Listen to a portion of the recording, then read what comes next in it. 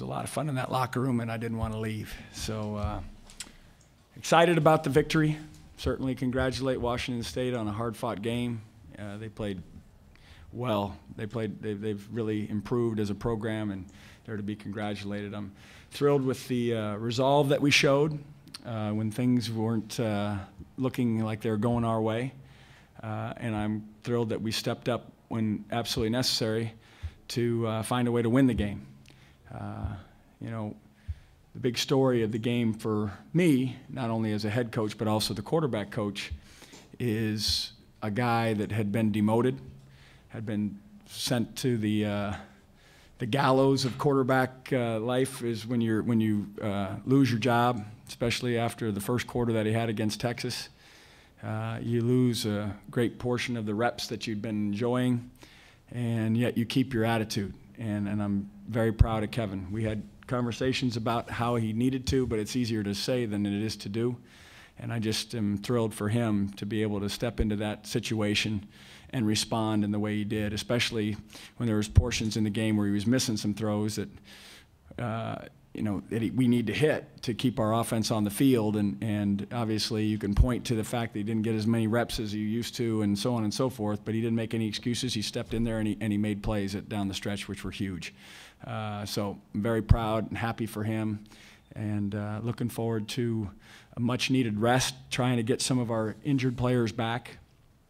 And we'll keep our fingers crossed that they'll be ready to go when we get on the plane to go to Tucson a week from Wednesday. So looking forward to nursing our team back to health, fixing things that need to be fixed, and hopefully playing a great game on Thursday night television down in Tucson. Questions? Rick, when you were down 5 at 25-20 and the deep ball to Nelson Rosario, can you kind of explain what that was like going through your hand, or your mind saying one hand and he's open? Well, Nelson makes a lot of one-handed catches. And, you know, we had some chances tonight to make a lot of those plays. Washington State had made up their mind that they were going to jam the box and not let us run like we ran against them a year ago. And their strategy was working because whether we dropped the pass or we missed the pass, we weren't hitting the percentage you need to hit to drive them out of that. And so even though it was late in the game and the score was in the balance, they were up there ganging up on the run, and so we tried it again. And I don't think the ball was the best ball, but it certainly was in the vicinity. And Nelson took it upon himself to make the play. You know, Nelson felt bad on that interception at the end of the first half that he didn't knock the ball down and make sure that, you know, they didn't end up with the interception costing us points. So it was a terrific play, came at a very important time in the game, and obviously a huge turning point. Coach, was this the best defensive effort for your team this year?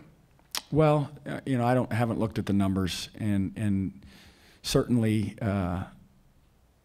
you know, they went up and down the field. But when we got them in the red zone, and the way we stepped up, especially that drive where they missed the field goal, and then they called us for landing on our own player. I can't wait to look at the film on that one. And they got 3 more downs, and we stopped them again. I thought that was awesome. And to go in there now with the lead, 28-25, and get them stopped and get a turnover, that is just huge. And those are the kind of things that happen that hopefully are catalysts to improvement, more confidence, and so forth. Again, we're going to get some players back in the next game. Hopefully, you know, a couple of our frontline guys will return to action. And but it's great to have them celebrate like they are right now. When Richard came off the field, was it clear that you know, the extent of it, and when did, if not, when did you? He was laying on the ground when I went out there, and they were talking to him, and I said, so, and they were asking where it hurt, and as they were, and I was worried knee, and it was clear it wasn't a knee, it was an ankle, and he goes right there, and I looked down, and it wasn't at a place where you'd call it a sprain.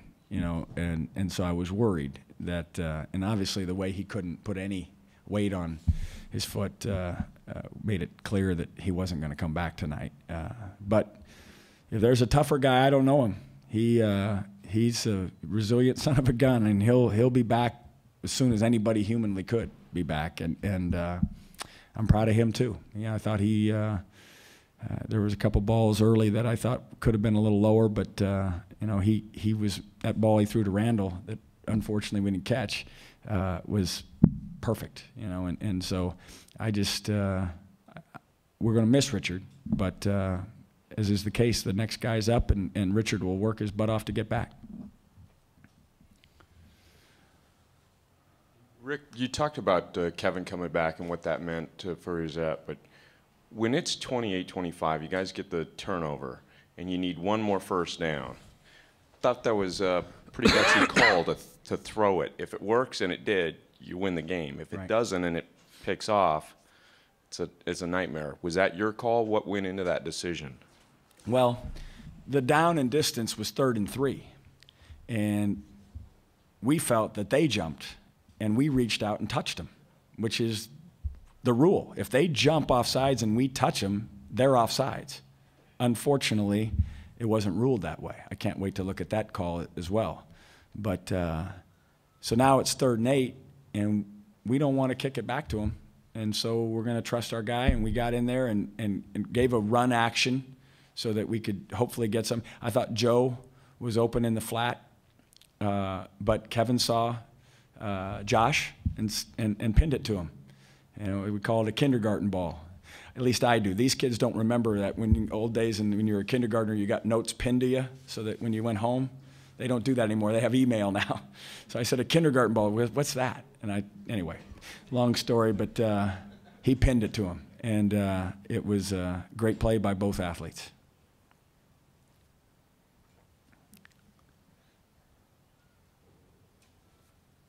I know you have deadlines. Anything else? Thanks for staying up late.